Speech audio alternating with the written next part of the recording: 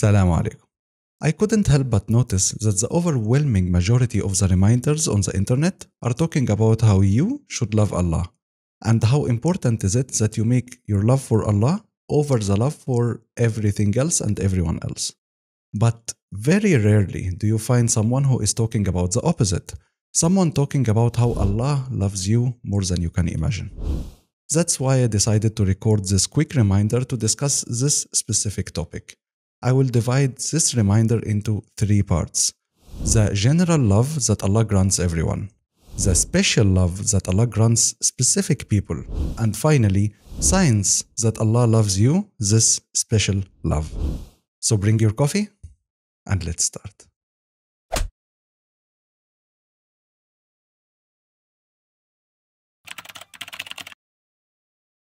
Imagine a very poor village in the middle of Africa, for example. And imagine a very wealthy businessman who has been providing shelter, medicine, clothes, water, and food for the whole village for 20 years, non-stop, every day. If I tell you that everyone in this village loves the businessman, you will say, okay, that's predictable. But if I tell you that the businessman loves them more than they love him, you will be surprised. Why would he love them? Allah said in Quran chapter 5 verse 54 فَسَوْفَ يَأْتِي اللَّهُ بِقَوْمٍ يُحِبُّهُمْ وَيُحِبُّونَهُ. Allah will bring forth people, He will love them and they will love Him. Ibn al-Qayyim commented on this verse saying لَيْسَ الْعَجَبْ مِنْ قَوْلِهِ يُحِبُّونَهُ إِنَّمَا الْعَجَبْ مِنْ قَوْلِهِ يُحِبُّهُمْ. The amazement is not in the words they will love Him. That's normal. The needy always loves the giver. The amazement is in the word He will love them. This part was not predictable. Allah is the one who made all the angels prostrate to Adam. Allah is the one who prepared paradise for us. Allah is the one who made one good deed register as 10, sometimes up to 700. And that applies to all good deeds except fasting. He said, the reward is a surprise. كل عمل ابن آدم له إلا الصيام فإنه لي وأنا أجزي به. All the deeds of the son of Adam are for him except fasting. It is for me and I will reward it. Allah is the one who made one sin register as one. And if you follow it with a good deed, it gets automatically deleted. Allah is the one who promised to grow our charity for us. The Prophet, peace and blessing be upon him, said, whoever gives a small charity, like the equivalent of one date, Allah will grow it for him the same way you grow your baby horses until they become expensive race horses. Allah will grow it for him until it becomes as big as a mountain. Now ask yourself, why is He doing all that for us? How great His love for us to treat us with this mercy. When God wanted us to imagine His love for us, He gave the impressive example of the relationship between a mother and her baby. First, when she's pregnant, the child is just that thing that causes her more and more pain. She eats her food and He is taking from her own food while He's inside of her. He is sleeping while she is awake in pain. During delivery, she endures huge pain and bleeding. And when she finally sees Him, you're expecting her to punish Him in the face and tell Him, you are the reason I was throwing up every day for the past 9 months. But no, she hugs Him and she shows Him unimaginable love. She protects Him with her life and offers Him unconditional love. And this love stays forever, without asking Him for anything in return. The Prophet, peace and blessing be upon him, was sitting with his friends and they saw a mother hugging her baby with love. He asked them, أَتَرَوْنَ هَذِهِ طَارِحَةً وَلَدَهَا فِي النَّارِ. Do you think this mother would throw her baby in hellfire? They said, of course not, she loves him.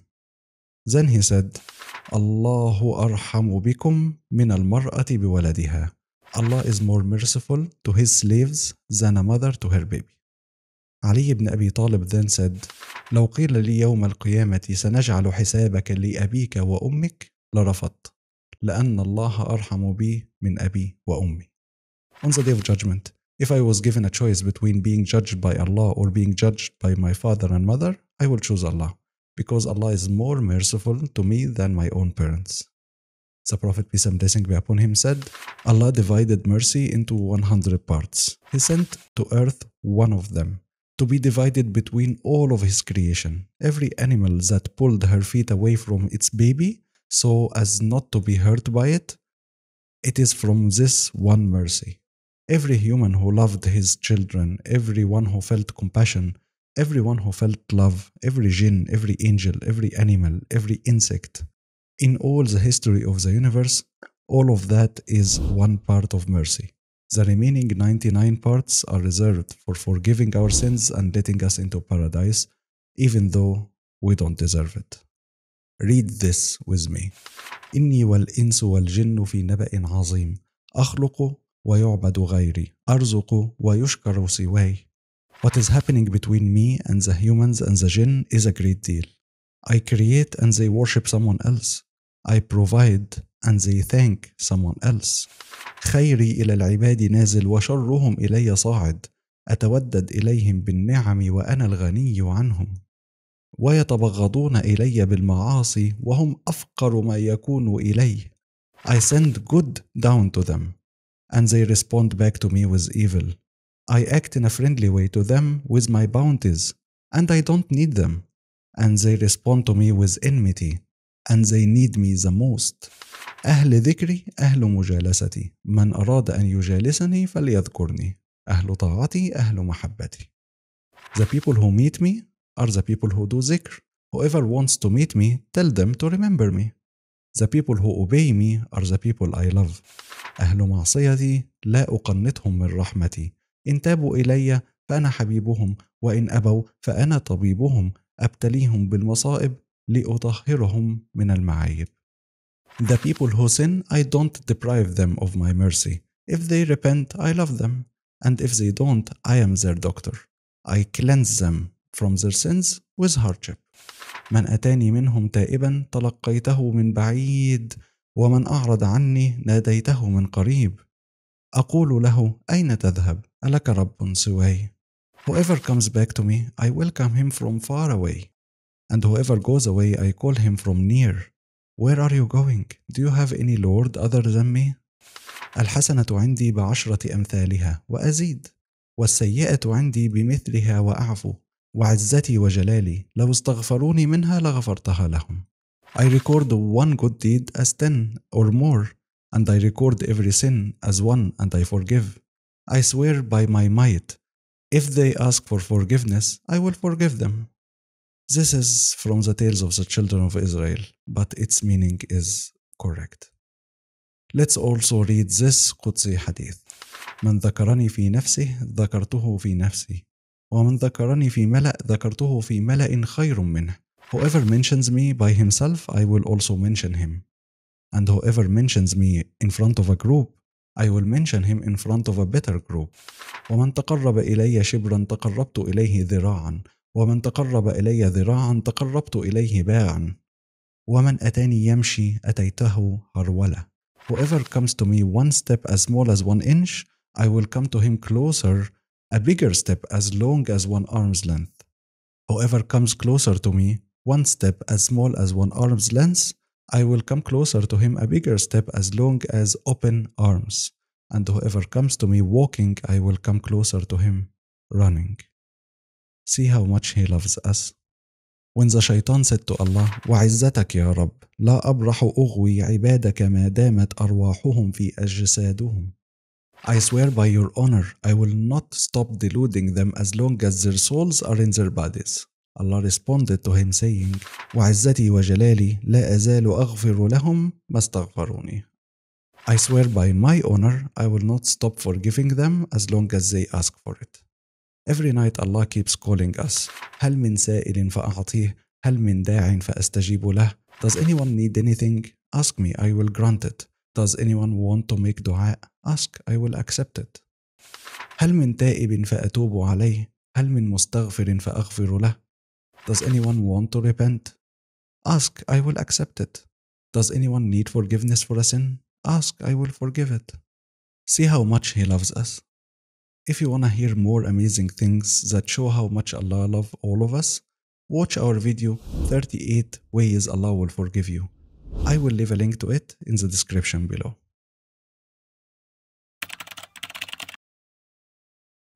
But now I need to focus less on God's general love for humanity and focus more on God's special love for his close servants, his awliya.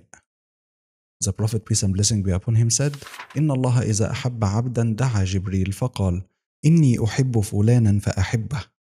قال فيحبه جبريل ثم ينادي في السماء فيقول إن الله يحب فلانا فأحبوه فيحبه أهل السماء. قال ثم يوضع له القبول في الأرض.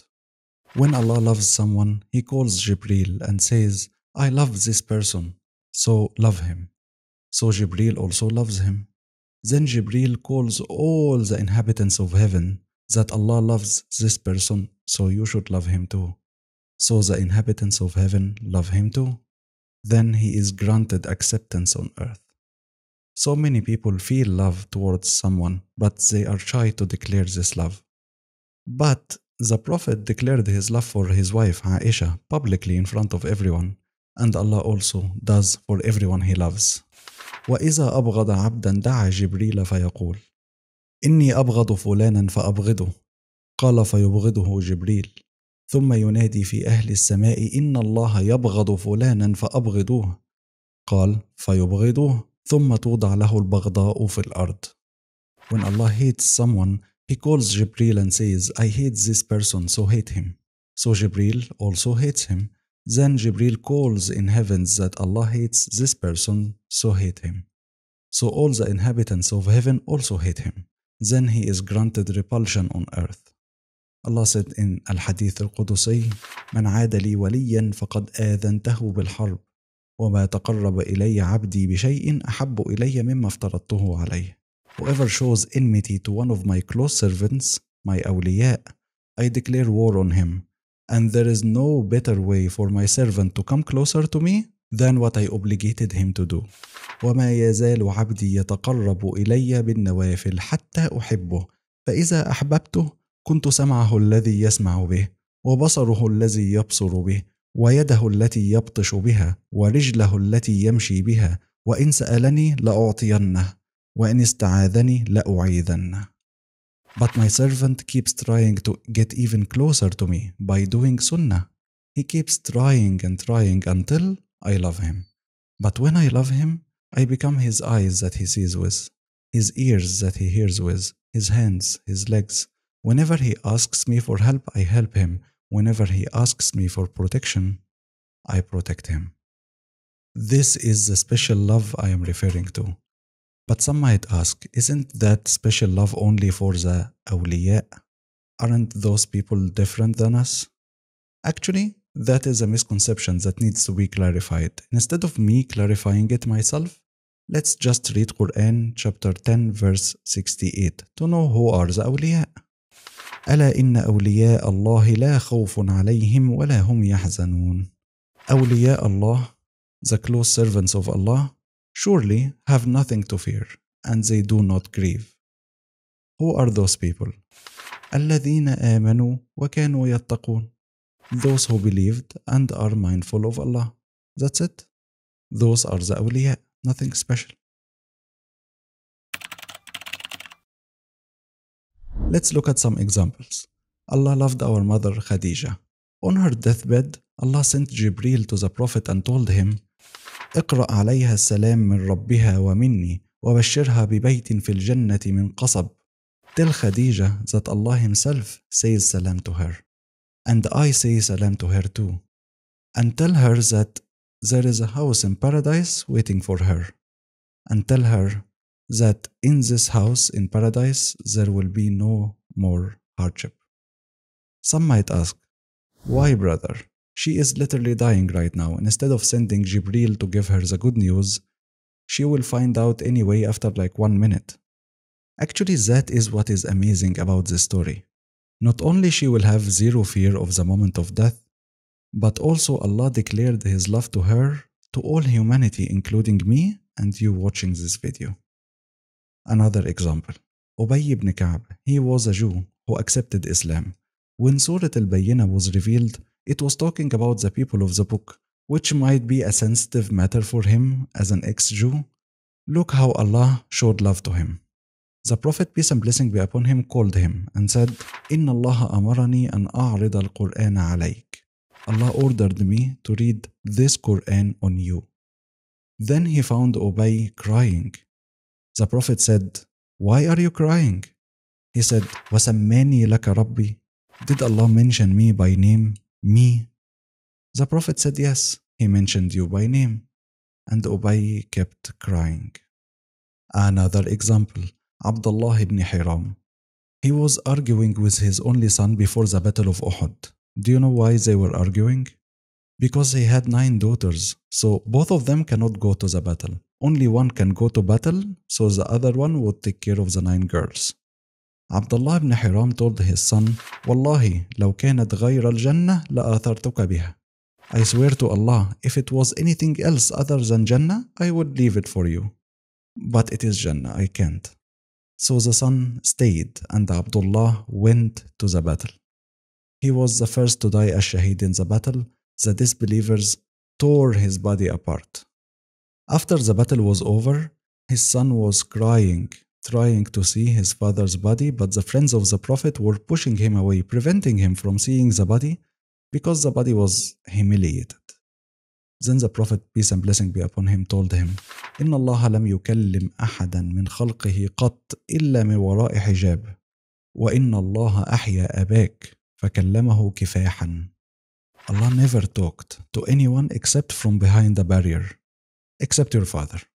He talked to him directly without a barrier and said, يَا عَبْدِي تَمَنَّ عَلَيَّ مَا شِئْتَ أُعْطِيكَ. My slave, ask whatever you want and I will grant it for you. Then your father told him, تَرُدُّنِي إِلَى الدُّنْيَا فَأُقْتَلُ فِيكَ. My wish is to be sent back to dunya so I can fight for your sake again and to be killed for your sake again. Then Allah said, لا إني أقسمت بيمين أنهم إليها لا يرجعون. No, I swore that no one is allowed to go back to dunya. Ask something else. May Allah grant all of us love like His love for Abdullah ibn Hiram. The friends of the Prophet were so eager to get this love from Allah. It was their life goal. They were competing with each other to please Allah more and more to gain His love.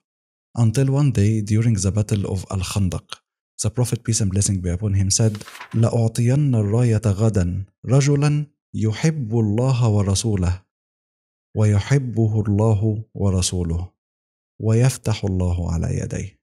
I will give army leadership tomorrow to a man who loves Allah and His Messenger, and Allah and His Messenger also love him. When he said that, almost everyone went crazy over these words. Everyone wished it was him. Everyone wanted to be the one that Allah loves. The next day, the Prophet said, I will give the leadership to Ali ibn Abi Talib. Where is Ali? They said, no, it cannot be Ali. He has diseases in his eyes. He can't see. Pick me, pick me. You know, everyone wants to be the one that Allah loves. But instead, he went to Ali and he made the famous miracle when he cured his eyes instantly and gave him the leadership, and they won the war.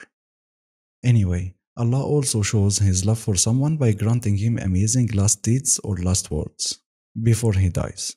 I already talked about that in my previous video, Your Last Deed. I will leave a link to it in the description.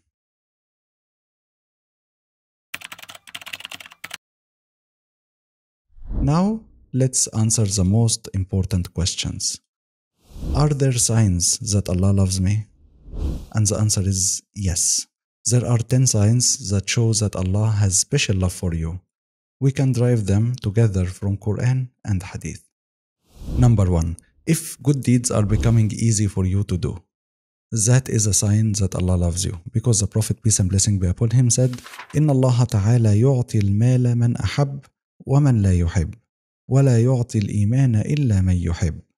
Allah Almighty bestows wealth on those He loves and those He does not love, but He only bestows faith upon those whom He loves. Number 2.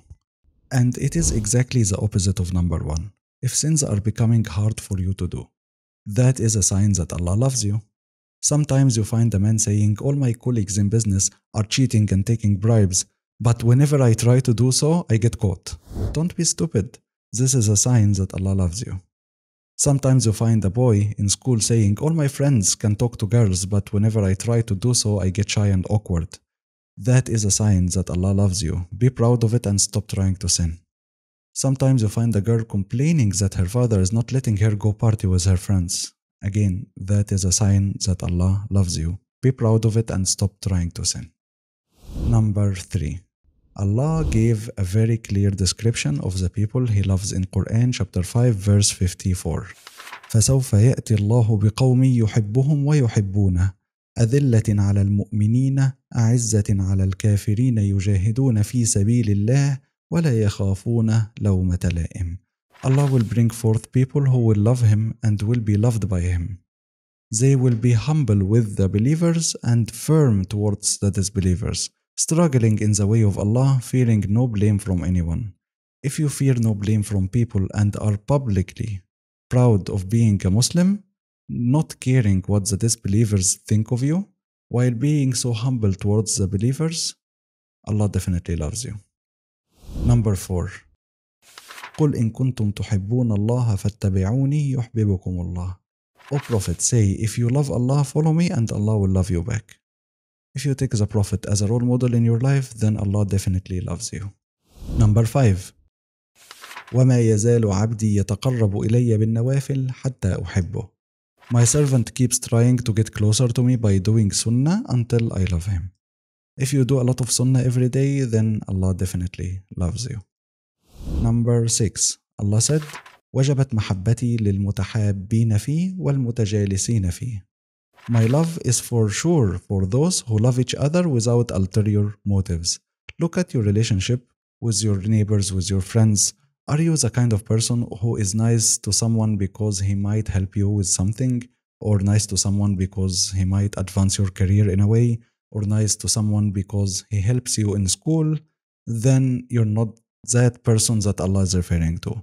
Allah loves those who love people without hidden agendas and reasons, who get together, visit each other, and love each other without any expected benefit. If you are one of them, then Allah definitely loves you. Number 7. The Prophet, peace and blessing be upon him, said, مَنْ أَحَبَّ لِقَاءَ اللَّهِ أَحَبَّ اللَّهُ لِقَاءَهُ. Whoever loves to meet Allah, Allah will love to meet him. Are you waiting patiently for the day that you will meet Allah, or are you afraid of that day? Based on your answer, you will know whether Allah loves you or not. Number 8. The Prophet, peace and blessing be upon him, said, إِنَّ اللَّهَ إِذَا أَحَبَّ أَهْلَ بَيْتٍ أَدْخَلَ عَلَيْهِمُ الرِّفْقَ. Indeed, when Allah loves people, He grants them kindness towards others. If you have kindness in your heart towards everyone, then Allah definitely loves you. Number 9. The Prophet, peace and blessing be upon him, said, إِنَّ اللَّهَ تَعَالَى إِذَا أَحَبَّ قَوْمًا ابْتَلَاهُمْ. Indeed, when Allah loves someone, He tests him more. And the Prophet, peace and blessing be upon him, also said, أَشَدُّ النَّاسِ بَلَاءً الْأَنْبِيَاءِ ثُمَّ الْأَمْثَلْ فَالْأَمْثَلْ يُبْتَلَى النَّاسُ عَلَى قَدْرِ دِينِهِمْ. The most people that get tested by Allah are the prophets, then the lower in degree, then the lower in degree. Everyone gets tests as strong as their faith. So if you feel that your tests are getting harder and harder, be strong and know that Allah definitely loves you. Number 10. The Prophet, peace and blessing be upon him, said, إِذَا أَحَبَّ اللَّهُ عَبْدًا عَسَّلَهُ. When Allah loves someone, He grants him a good deed that he dies while doing. Look at the last deed in someone's life, you will know whether Allah loves him or not. I had, I think, 30 examples in my last video, your last deed. I will leave a link to it in the description. That is the end of the signs. I hope you found one or two of them at least in you.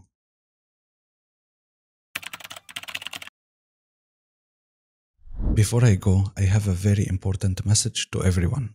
I'm sure you heard that falling in love affects intellectual areas of the brain and triggers the same sensation of euphoria experienced by people when they are taking cocaine.